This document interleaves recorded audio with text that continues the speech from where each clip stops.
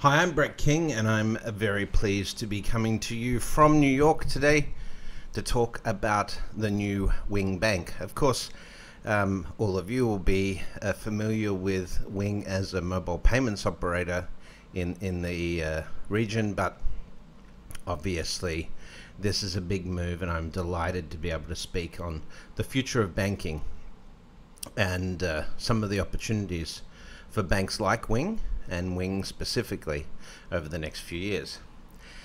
If we talk about the fintech market, it certainly has heated up in the last couple of years as a result of the pandemic. More people have had to rely on digital technologies like mobile phones for access to basic services like food delivery, and groceries has become very popular in the West and China. There's been a lot of changes.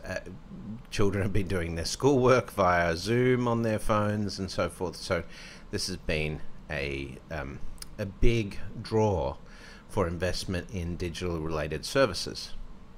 So if we extrapolate where we are today and where we're moving to, we can see that there's an emerging ecosystem that includes fintech specialist companies, it includes surviving banks, and it includes new tech entrants in the market. Tech entrants really are the gatekeepers of the technology we use day to day. Companies like Apple, Samsung, Huawei, and so forth. Their devices are what we're using to access banking and other services today. This is going to we're going to show increased reliance on this technology layer as new technologies like smart glasses and intelligent smart speakers or personal AIs and other technologies like this emerge over the next few years. So this means that digitally native customers will be using digitally native fintech and digitally native technologies in their day-to-day life. Really, technologies designed from the ground up for digital consumers. But fintech has seen tremendous growth because of the change in behavior and more reliance on these various technologies. So in 2021, the total fintech market, a global addressable market around the world, is about $7 trillion today, but we saw over 100 billion, about $140 billion worth of investment in fintechs. The third quarter, we saw the largest ever fintech quarter for venture capital and private equity investment in the fintech sector that we'd seen since we started talking about fintech back in 2008. So this last year was a big year for fintech. In fact, in the third quarter, we did almost as much funding in the third quarter of last year as we did in the entire year in 2020. So the pandemic really didn't hurt these fintech companies. If anything, it's really buoyed the business model.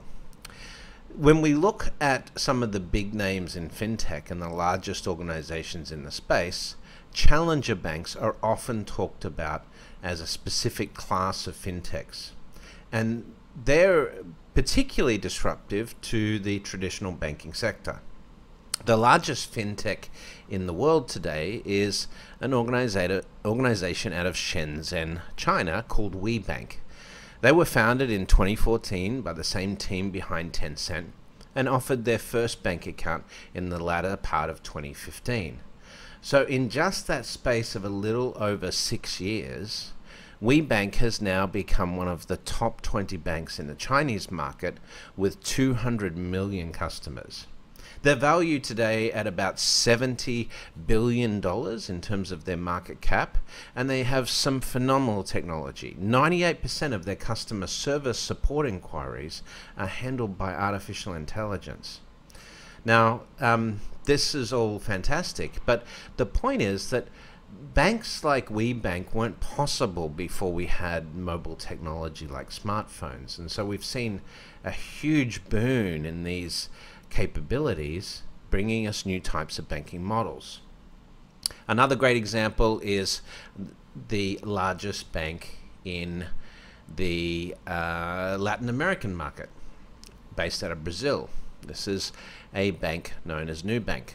You might have heard of them because Warren Buffett reportedly made a big investment into Nubank, over $100 million. In fact, they raised $750 million, $750 million, just back in June of 2021. Now, around the start of 2021, we know they had 40 million customers. But when they IPO'd in December of 2021 at a market cap of $50 billion, they had already grown to 48 million customers, adding 20% to their customer base in just a single year. Their cost of acquisition is the lowest in the industry, just $5 blended cost of acquisition per customer. They have the lowest credit card delinquency rate in the Latin American market amongst their contemporaries. But more importantly than that, they have the largest market capitalization of any bank in the Latin American market. They are the biggest bank by value in Brazil and in the entire Latin American market. Why is that? Well, if we look at their biggest competitor, the number 2 bank in the market, it's Itaú Bank. Now, Itaú is a 98-year-old bank. It's worth about $40 billion. And even though they have slightly more customers, about 55 million customers, they're certainly not growing at the rate that Nubank is growing at, nor can they acquire customers anywhere near the cost that Nubank acquires them for. In fact, Nubank, last reported, pays over $120 per customer to acquire customers through their branch network. So even in the Brazilian market, that's very expensive cost of acquisition. Compared with Nubank, it's astronomical. That's one of the reasons the market is starting to value mobile banks like Wing and like Nubank, like WeBank, very differently from traditional banks. Much higher valuations, and these traditional banks who have large branch networks and good ROE and all of those traditional metrics, but they're just not scaling like these new emerging digital competitors. And that gives these competitors the opportunity to take market share in whichever market they enter.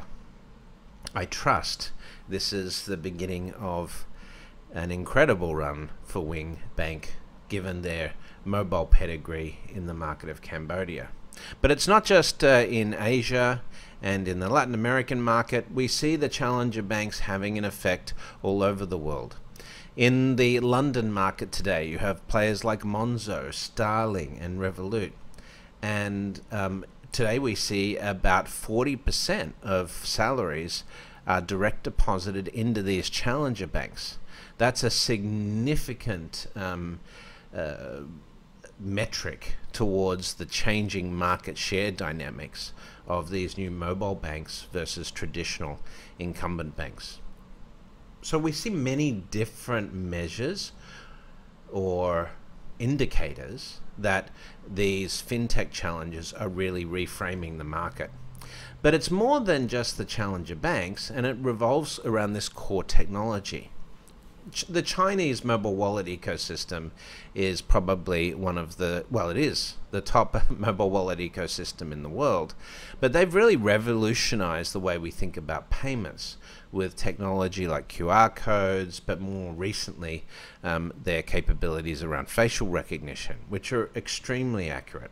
In fact, from a fraud perspective, fraud on plastic credit cards is now about 10,000 times higher than that through mobile wallets, especially if you're looking at Alipay and organizations like that who are powering these mobile banks around the world.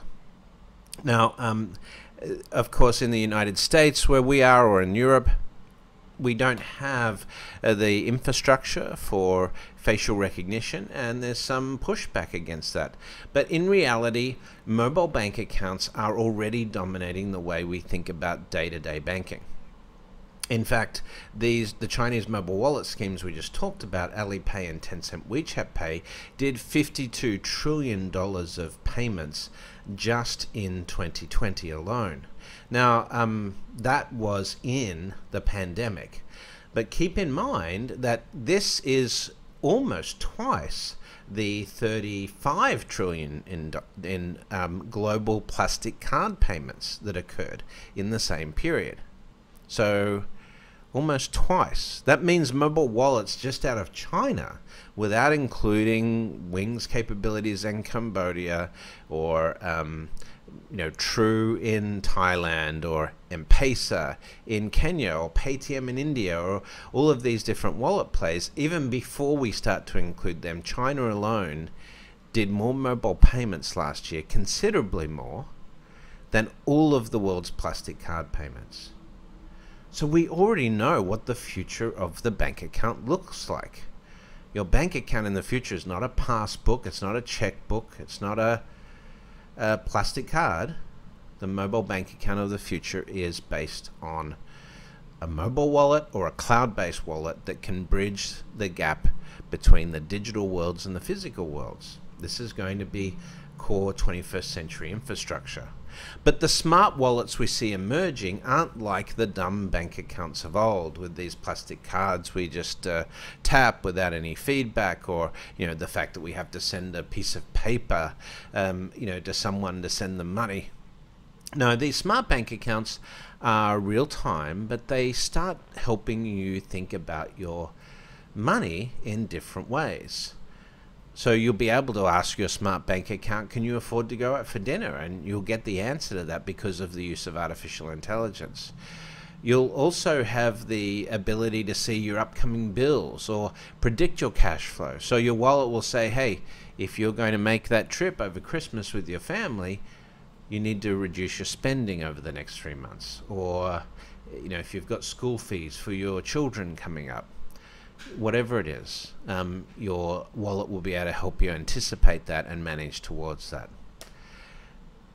But the other element of this is the emergence of newer technologies we're going to be using instead of our smartphones over the next few years. We expect later this year or early next year for players like Apple and Facebook to announce their first smart glasses.